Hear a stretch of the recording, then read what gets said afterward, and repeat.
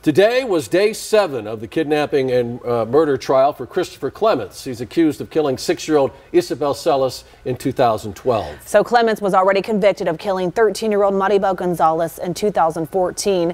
Last fall, he was sentenced to life in prison for that murder. Cameras are not allowed in the courtroom for this high-profile case. But News 4 Tucson's Lupita Murillo has been following this story from the very beginning and was inside the courtroom again today and has the latest on today's proceedings.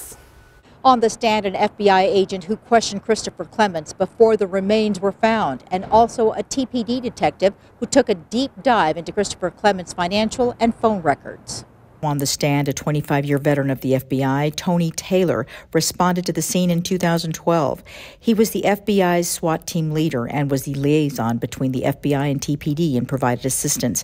Fast forward to February 8, 2017. He responded to a call that came in on the public service line saying Christopher Clements had information on the location of Isabel Celis. Clements could be contacted at the Pima County Jail. Agent Taylor made the arrangements with the jail and spoke with Clements on February 10th.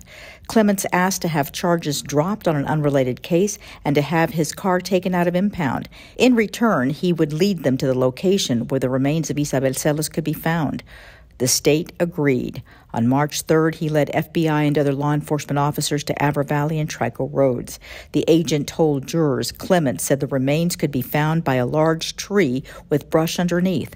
The agents located some of the remains. Prosecutor Tracy Miller questioned Detective Jeff Lockwood. He's a 17-year veteran of TPD. He responded to the Celis neighborhood on April 22, 2012, and joined in the search for the missing child.